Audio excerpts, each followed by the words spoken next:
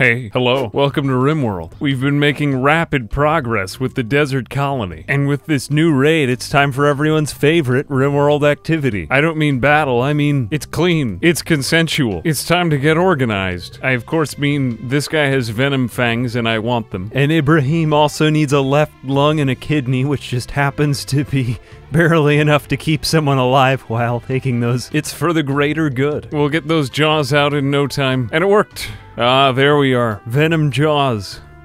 These are mine now. Everyone loves it in this colony. Just look how happy they are. No, but in all seriousness, it's improved. The one problem with this place is that we don't have armor. There was a plethora of comments that pointed out there is mid-game armor, which I completely neglected. Flak armor. Still learning after about 600 hours of play, gotta say. Some of you guys will comment things that I never even thought of. So, yeah, flak armor. So this is so that we don't get our eyeballs shredded, and I mean, this might seem grotesque, but in the last video, Sparrowgeist lost both of her eyes. A tragedy, but thanks to modern medicine, she was able to have one of they're very expensive, though. She's doing great. Okay, how are we doing there?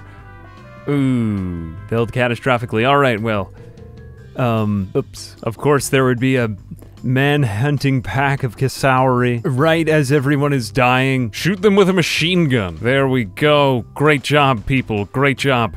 I wonder what's happening, though. There we go. Nice. Good. No, they've broken the line. Oh, God.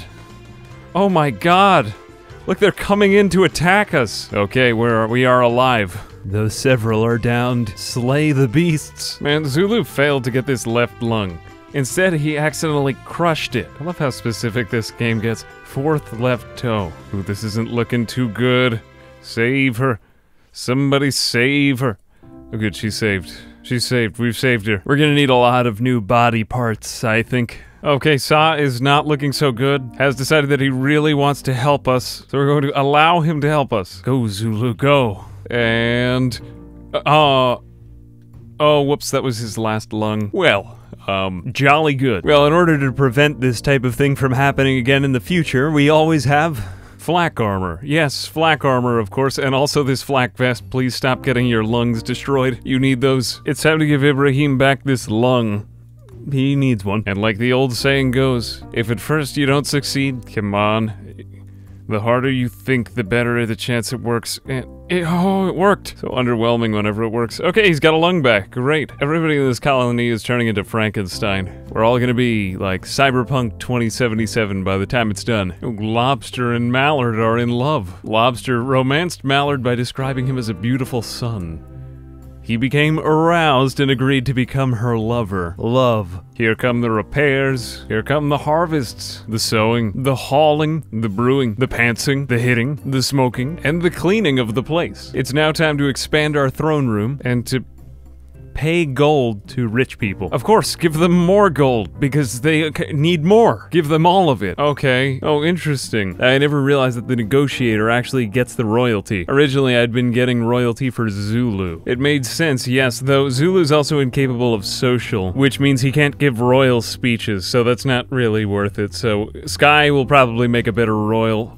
I like her for other reasons, but you win some, you lose some, you know. Really, you're just best off giving it to somebody with social and research skills. We don't have both, so we gotta settle for one. Alas, I heartily enjoy it. Ah.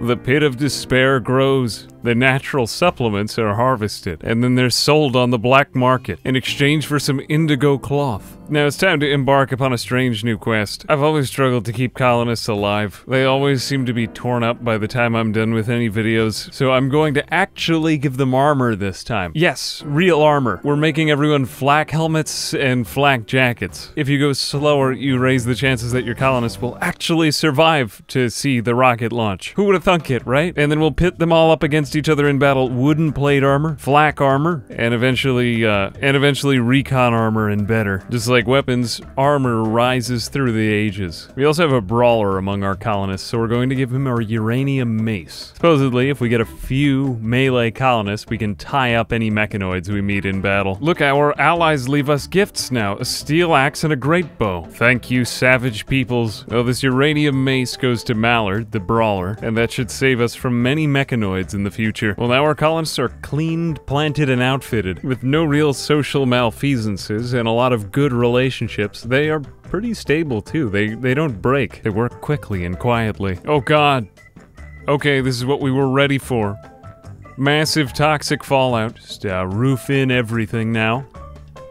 Roof it all in. No one gets to see the light of day ever again. Toxic fallout isn't that bad from the colonies I built. Ever since being in the Arctic, I feel much more at peace with anything being wrong outside, and I welcome it. There we are. Now we're like boy in a bubble. Now this isn't a death sentence, it just means that gradually whenever your colonists are underneath this stuff, they'll get poisoned. Oh, transport pod crash. A friend, a friend. It's no problem as long as we put up more roof. And we make a place called Toxic Cow. This will be the animal's new, allowed area while there's toxicity in the sky. We're going to send all of the animals to Toxic Cow now, obviously. Just their lives are gonna get pretty boring. They just eat from the hydroponics basins. We just have to live with it. Okay, animals, go to Toxic Cow. Now they just eat psychoid all day. And mate, under the roof. This isn't really a death sentence, it just means we need to kind of live like Fallout, you know? It's fun though, it's interesting. One of the most difficult events to negotiate, especially in the early game, but now it's pretty minor. Well, you may be wondering about these corpses, and how everyone is wearing a flak vest now, and how the time has changed. My power was smackledorfed in the middle of the video, and I record in MP4 format, so we were infested. We completed the creation of flak armor for everyone. Yes, no flak armor left behind. We researched precision rifling, and now we research charge rifles. No longer will I be smackledorfed. Yeah, not that much has changed, though. It takes a long time to do things, like carve up all of the insect meat, or clean the goddamn floor. Well, it's time to make 5 sniper rifles. Oh yeah, there was also a siege. Damn, I feel like a lot happened now. Oh well. Now, I didn't make armor early game, mainly because we're living in the desert. It's more important to have temperature managing gear, because it's just cheaper than air conditioning the entire base, which we now have. We are rich. This important graph shows it. But now it's time to leave the past behind. Go and set the world on fire. No, literally set the world on fire. Ah, the taste of 1500 degrees and rising, fighting for profit. Nicholas Cosmelo, freeholder of the Empire of Otosari, is making a request of us. 3 groups of pirates from the Knuckle Duster band have been harassing his caravans in the area.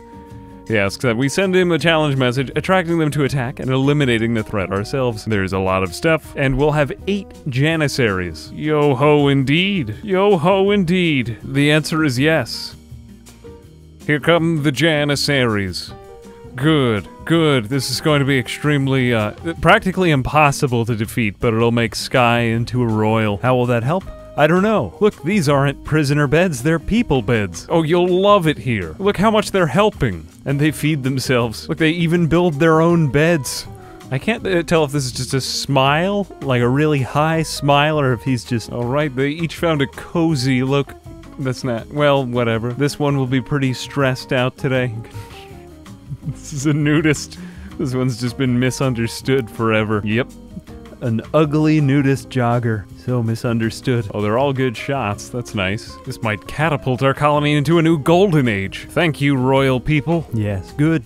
Fill the pit of despair. Little do they know that for the last few months I've been arming all of my colonists to the teeth with defenses and high-power, long-range weapons. They will make a good sacrifice. The whole place is positively buzzing now. It's nice to have so many more colonists running around and not really pay the penalty for them. I've always been skeptical of these borrowed soldier quests, but it's kinda nice to have these people just take care of your base and not really have to pay for them. They just need beds. They feed themselves. This colony has never been so well run before. It's about to get slammed. Alright, here they come. That's a lot of pirates. Send them on, everyone's drafted. Okay, let's get organized, people. We've got one good option. Snipe from far away. Okay, let's put the... We want them to die, not us. Let's put them mostly in the front. Or we'll put them in the dangerous spots to stand. Okay, I see we're getting started already. They've got some, Oh, they've got a bubble. Jesus. Okay, let's see how this works. We've taken out their grenadier, and the rest who are coming closer are falling. We'll have to go in there, though, for their shield. And some of them are falling, but we're in the ideal spots to stand. Lucia's brain injury has caused him to develop strange savant-like injury. Oh god. Lush got shot in the brain. He's like Rain Man now or something. Well, we did well with these organs. And let's capture Luck. Transhumanist. Well, we're going to fulfill that desire for him. Okay, hold the line. Hold the line, people. We've still got a lot left to do. There's a lot of assault rifles on the ground as well. Okay, take a break. Take a break, I say. There's another one coming. Well, here come 3 more raids, and then there'll be another one. Okay, we're going to save Luck, and then we'll use him later. Here comes a siege as well. Oh, there's a siege during the raid. Okay. Alright, that's interesting. Well, you know which lives we're gonna throw at it. Alright, go earn your money. Sparrowgeist and Ibrahim, go shoot from long range. Everyone else is redrafted. Okay, I'm just going to run the Greeks directly in, and, oh god, what was that? I'm just gonna say, thank god that wasn't us. That really could have been us. You know what, just defend the snipers. That's all I care about. Let them run into their own fire. Take out their sniper, and we fight the rest from within. We'll fight them like Stalingrad. Okay, we got one group to flee. Cayman and Lush fended off one group, but Cayman's downed. Take him down and take out the rest. And it looks like the attack on the southern front is just burned up. Save yourselves. Save me. Zulu, doctor them. The pains it took in the founding of Rome. Lucia's left leg was destroyed. Cayman's right arm was destroyed. Lucia's left leg destroyed too. And many of the plants will be destroyed as well. We hardly have enough medicine here. Save the cows. Okay, the bull is saved. And a uranium meteorite. And it's also 150 degrees outside. Well, it doesn't really matter what happens to the Greeks. That won't affect our colony. But this was all in pursuit of a royal title, which we now have. Praise Zeus. But the death indeed. Well, at the end of it, we may have a replacement for some of our lost parts. Well, all of this, of course, culminates in a royal ceremony. Clean this up. There it is. There it is. This place looks ready for a royal ceremony. Come on down. Oh, great. Ignore all of these breaks. Okay. All right. Begin the... Yeah. Okay. Sky has an ability now. Burden. Slow the target for a short time by suppressing the motor activity in the brain. Okay, so now for having fought all of those pirates, we can slightly slow someone down. I'm not here to say that the rewards and preferences are out of whack, I'm just reporting them. This is it. It does last for 20 seconds, though. And there they go off into the distance. Well, at least our attackers left 63 smoke leaf here. That's something you don't see every day. Why don't you bring those in? We also just got a ton of weapons from that attack. We're pretty much ready to arm up an entire army. Unfortunately, an attacker dropped this doomsday rocket launcher. It's bio-coded. Really a shame that she couldn't use it before.